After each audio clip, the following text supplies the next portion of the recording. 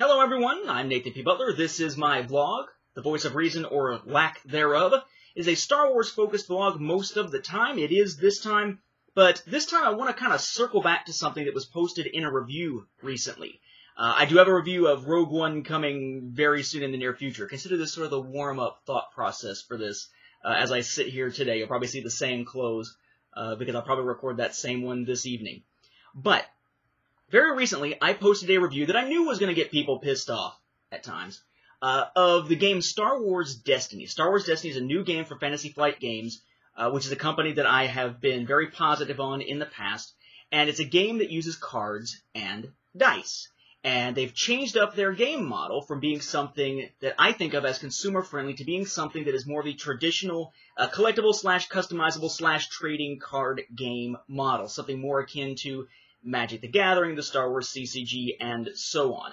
And a lot of people, seemingly in some cases with sort of a reflexive defense of that model, and in many cases not seeming to actually listen to what I'm actually saying in the review, have taken to posting some pretty long, in some cases, and often profanity-laced posts or comments in the comment section for those videos. Now, I know I shouldn't really be surprised by that. Usually YouTube comment sections are basically cesspools, depending on what the topic is. Sometimes they really make you want to possibly quit the internet completely, because it just shows you how horrible humanity can be. But I found that usually the comment sections on the videos that I post, for the most part, tend to be fairly rational discussions.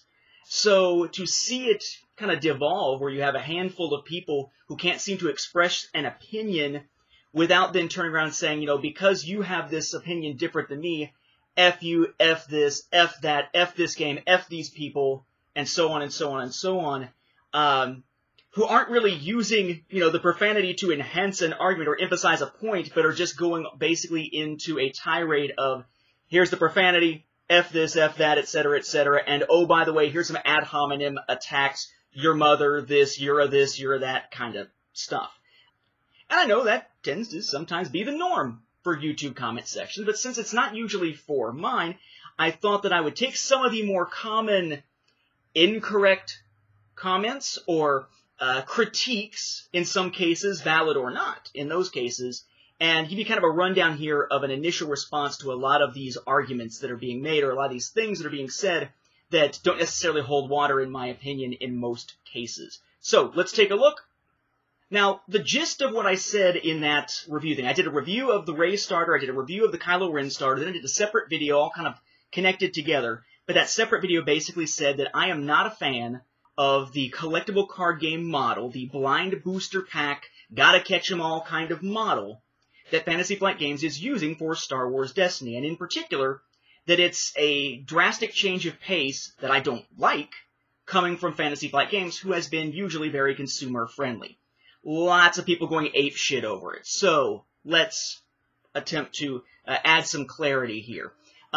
First thing that I hear a few times in comments, and bear in mind if yours is one of the profanity-laced ones, if all you're doing is ad hominem attacks, you're not actually trying to debate a point, your comment's not going to be seen. It'll be gone. So, you know, have fun, I guess. You know, I hope you feel better. Might take your meds and keep going. But the first thing was, I bet you've never even played a CCG or a TCG. If you don't like this kind of game model, I bet you never have. Okay, well, again, must not have watched the whole video. Within the video, I talk about and mention the fact that I played, among other things, I've played, going back to the Decipher CCG, Star Wars card games for quite a while. The Star Wars CCG from Decipher was something I played, I think I played it through I played it through Jabba's Palace.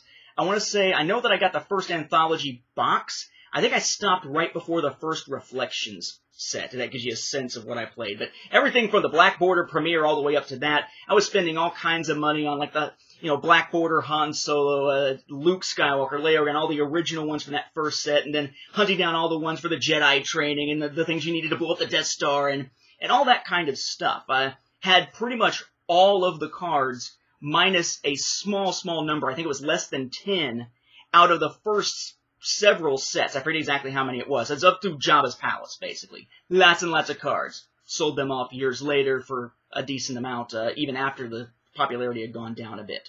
But yeah, played that. Played some Magic the Gathering, a little bit of Pokemon, but the less said about Pokemon, the better. So yeah, I've been playing those for a while.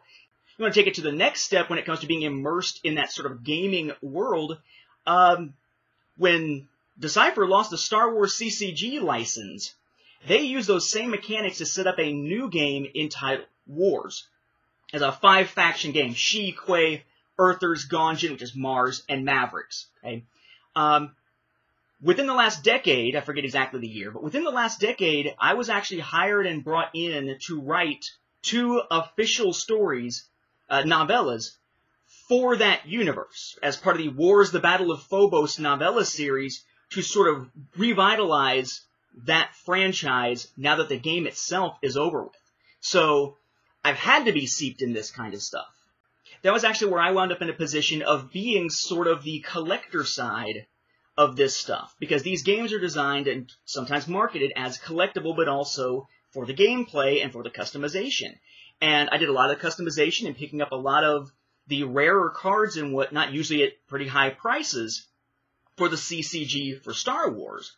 By the time I got to Wars, most people weren't playing Wars anymore, so that was more of the collecting side of things. And in that case, I was doing research for writing those 2 books. And I picked up the RPG books, what few that existed from Mongoose Publishing, and they decided that instead of having just PDF copies of all the different cards, I wanted both of the card sets from that game, every single card, no exceptions. So I bought all the starters, and I went and bought, I want to say by the time it was done, it was something like 5 booster packs per set, something like that. It was like about 10 to 12 booster packs total, or booster boxes, excuse me, total off of eBay, unopened booster boxes. And you know what? I still didn't have a full set of either of them. Close, but not a full set after buying 10 to 12 total booster boxes. At which time, the only option that I had was to reach out to other fans, other players, none of them around here. So in that case, I wound up getting fortunate because I happened to be on an interview where I was talking about those books and mentioned that I was trying to get the cards and still had a couple I was missing, and a couple of people who were fans of the books helped me get my hands on those couple of cards that I was missing. But I've been on the player side, the player spending a lot of money to get rare cards for stronger decks side, and the collectible side of the CCG, TCG kind of market. So, I bet you've never even played is a bullshit argument. You just don't understand how money and business and stuff works. That's a funny one, given the fact that my day job is that I am, among other things, an economics teacher. Yeah, economics teacher. I've taught economics for years. I have been a supplemental economics instructor at the college level as well. Yeah, I know economics. Thing about it, though, is that usually when people say that, what they mean is, you just don't get the idea that companies need to make a profit. Which is not the whole picture. You need to be looking at these. If you're going to do an economic analysis, you need to look at it from a perspective of the business and the consumer, the interaction in between, and other possibilities, opportunity costs you might call them, other opportunities for different models that are pushed aside to go with the model that is chosen and why that model was chosen. We'll come back to that and the numbers here as sort of a wrap-up to all of this. Next one. That's just how these types of games work. Why, yes. Yes, it is. The collectible card game model, or the CCG, TCG model, of saying, hey, here's blind boosters, buy them, hope to get the cards that you need, good frickin' luck collecting them, we're going to manage the rarity of cards to make it even harder to get than just regular randomness, that is indeed the standard model for that business. I never said it wasn't. In fact, I believe I said that it was. But just because something is the standard, just because something is the norm, doesn't make it consumer-friendly. It doesn't make it something that matches a track record of consumer-friendly business practices. All that means is that they found a business model where they're able to make enough profit to keep the project going with enough profitability that they're not going to choose something else that'll make them more profit in the long run. They found an equilibrium point in the market where there are enough people buying and enough people trying to sell, or enough supply out there from that producer that there's not a supply shortage or surplus. Good for you. That still doesn't mean that it's consumer friendly. It is a business model that is typical. That's all that means. One of my favorites, fine. If you don't like it, then you just shouldn't buy it and you just shouldn't play it. Right. I guess they missed the part where I said that I wasn't going to be buying any more of it or playing it outside of those starter sets because I'm not a fan of that business model. So it's nice to know the people who are watching are getting angry and then basically telling me to do what I'm already doing. I like the comparison here. Yeah? Well, you shouldn't gripe about the cost of a collectible card game. If you want to play X-Wing, one ship costs... And this asshat said it was, what, $20, $30 for a ship. The basic X-Wing ship is $15. But even if you were going to make the comparison to the absolute cheapest version of anything from X-Wing that's an actual ship, that's still kind of missing the point. Again, economics, business. It is a lot different from a production cost side to produce cards, or cards and dice, even nice ones like the ones in Destiny, versus the models used and the miniatures used for something like an X-Wing, an Imperial Assault, an Armada, etc., etc. You can't expect there to be a comparison, and for those who are saying, you're comparing apples and oranges to be comparing this model to an LCG.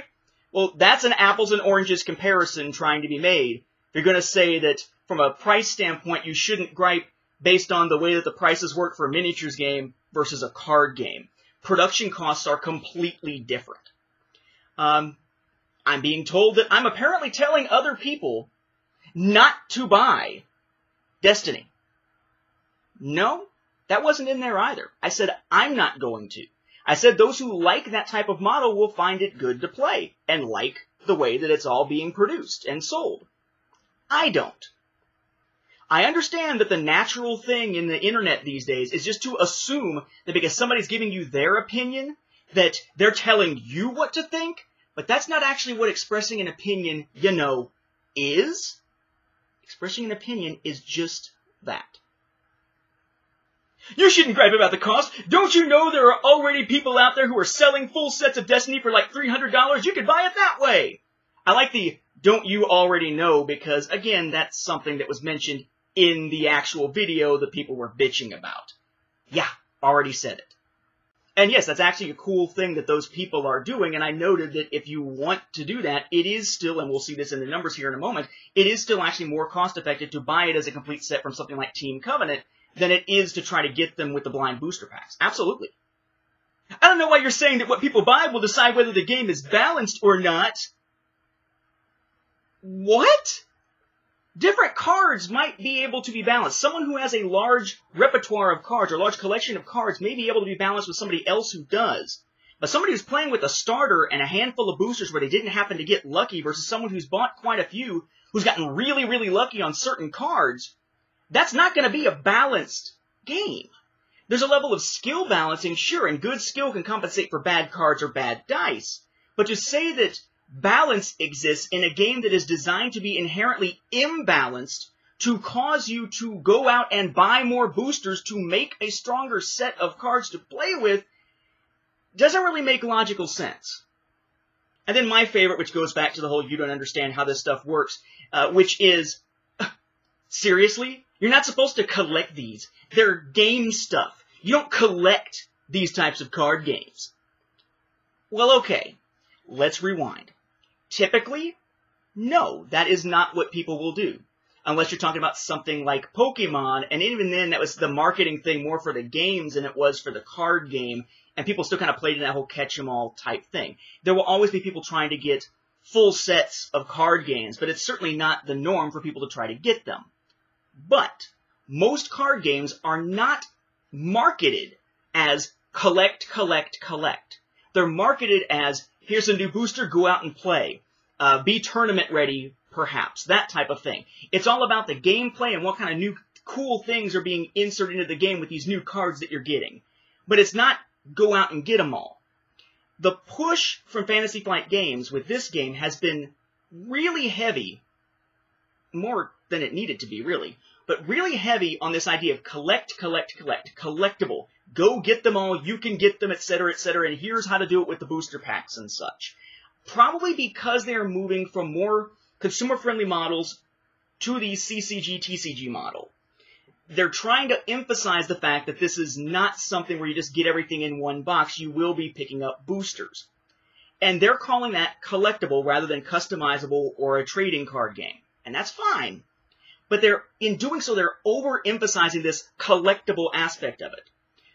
If someone is going to try to collect this game, and that is where I said the issue lies in the review, in the opinion piece, if someone is going to try to collect this game, not just play it, then it is a really bad, difficult model for them to do that with. That is where the issue lies. I am a completist. I mentioned that within the review stuff. That's just me. I would love to get a full set of anything that I'm going to try to collect any of.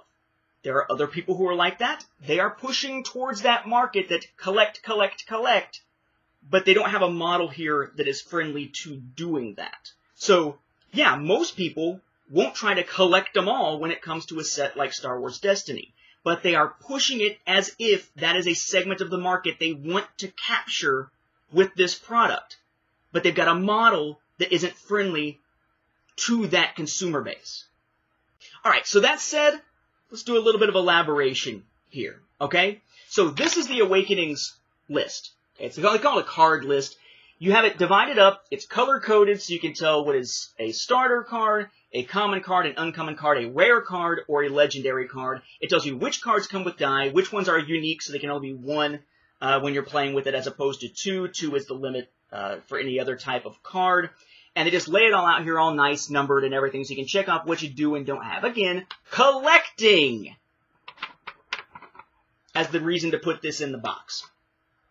So, what they've said basically is that a booster, which runs about $2.99, $2.59 through Miniature Market, that's where I get most of my stuff, a booster pack is going to have 3 common cards in it, 1 uncommon, and then 1 rare or legendary. Legendaries are more rare than rare, and the legendaries, they say, are going to be 1 for every 6 booster packs. And from what we're seeing with places that have opened up a whole bunch of boosters and done the comparison and run the numbers, it looks like they're actually sticking to that number very well. So we'll let them have the 1 in 6 ratio here and assume that that's correct, that it's not less than that. So that means, though, that to get 1 legendary card, you're expected to have to buy 6 booster packs to wind up running across one. Okay? How many legendary cards are there? There are 17 legendary cards. The other thing I pointed out is something that bugged me about this was that to get the full impact out of a legendary card that you find, or any of the hero cards that you find, depending on which hero's legendary rare that you're getting, you may have to find it twice. Get lucky twice. Because a lot of the hero cards have a cost you can use to play with it with 1 die or with 2 dice, but you get a second die, you have to find it again in a pack. And there's only going to be 1 card that has a die in every booster pack. So, that said, how many of these require 2? Of the 17 legendary cards, there are 6. Phasma, Vader, Jabba, Poe, Luke, and Han. That are characters who have 2 heroes or villains that have 2 dice available, even though they only come with 1 in the pack. So if we're going to have to find 2 of each of those, then we got to add another 6 legendaries to what we're going to need to get lucky and find. So 17 plus 6, that is 23 legendaries. In order to get the 23 legendaries for this game so that you can have all the cards and play with those legendary heroes at their fullest with 2 dice each, we're going to need to buy 23 times 6, or 138 booster packs, and have our luck be perfect. This is not talking about rare, common, uncommon. We're going to assume that you're going to run into those as you're trying to get the legendaries. But 138 booster packs, bare minimum, with perfect luck, to be able to get all those legendaries, plus the duplicates of the 6 that can go with 2 dice. Alright? What is that going to run you? Well, a booster box is 36 packs, okay, and you need 138, which means you need 3.83 booster boxes, or 4 booster boxes, or you could just buy 3 booster boxes and buy 30 of the booster packs separately. Either way. What's that gonna run you? Again, with perfect luck. Well, if we go with the booster box prices at Miniature Market, which is $89.99 for a booster box of 36 boosters, that's going to run you $359.96.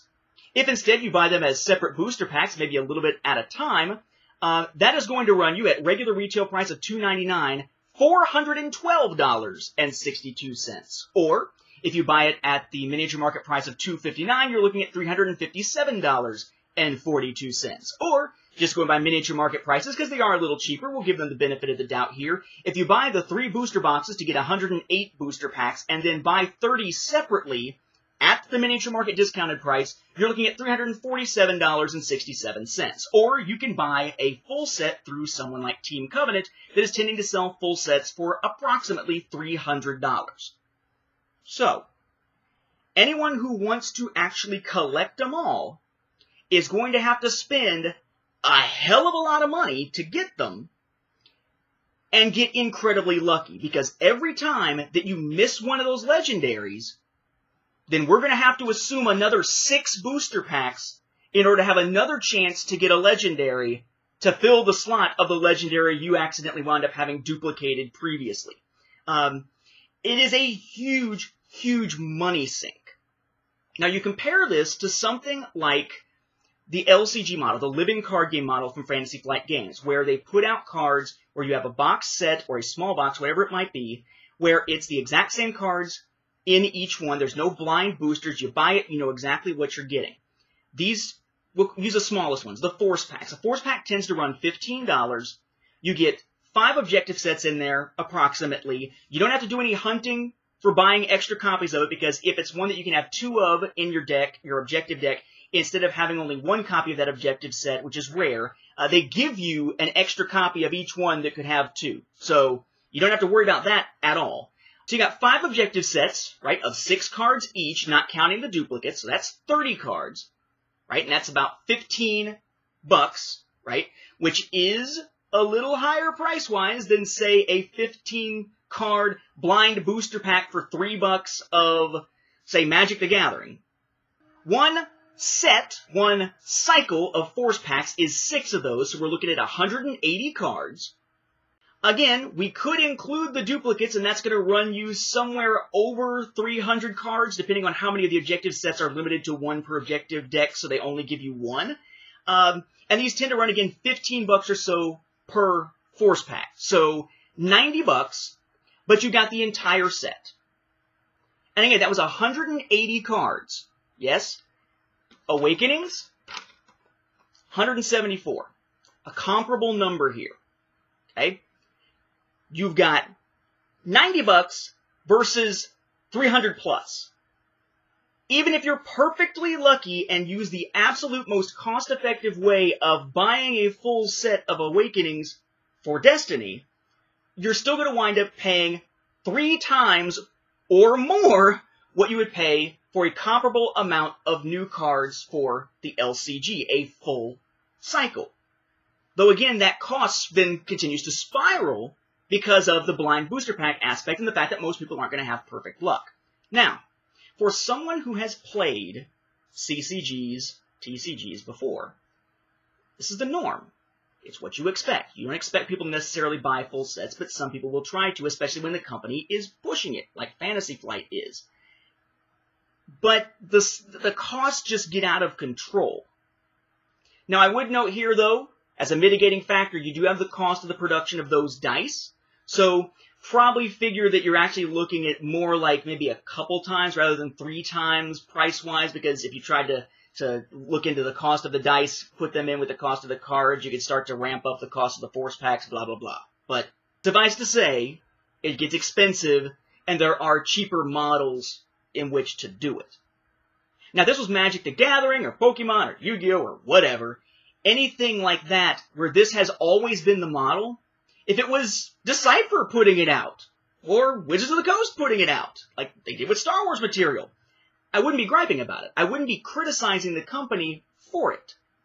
But this is Fantasy Flight Games. Fantasy Flight has had a tendency to be very consumer-friendly in its business models. You get a product that has something missing or something damaged in it, unless it's the big piece of it, like the miniature, for instance, then they'll tell you to take it back to the store you got it from. But if it's like, I'm missing a token, I'm missing this or that, usually they will simply send it to you in the mail and replace it for free, no hassle whatsoever.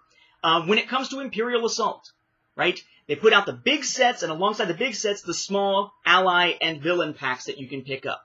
And all the ones released alongside the big sets, not the ones released in the odd intervals, and there's only been a handful of those, but all the ones released alongside a big set, the big set includes the deployment cards you need to play as a given character plus a token for it if they're going to show up in an ally or villain pack. So you don't have to buy the ally or villain pack to play as that character. It's already in the box. It's just if you want a miniature instead of a token and some extra game material that you actually buy the ally or villain pack. Again, and of course then you get the living card game model, which is the whole biggest point of comparison here, which of course is a game where what you buy, you know exactly what you're going to get every time. There are no blind booster packs. Every pack is identical to anything else with that same name, etc., etc.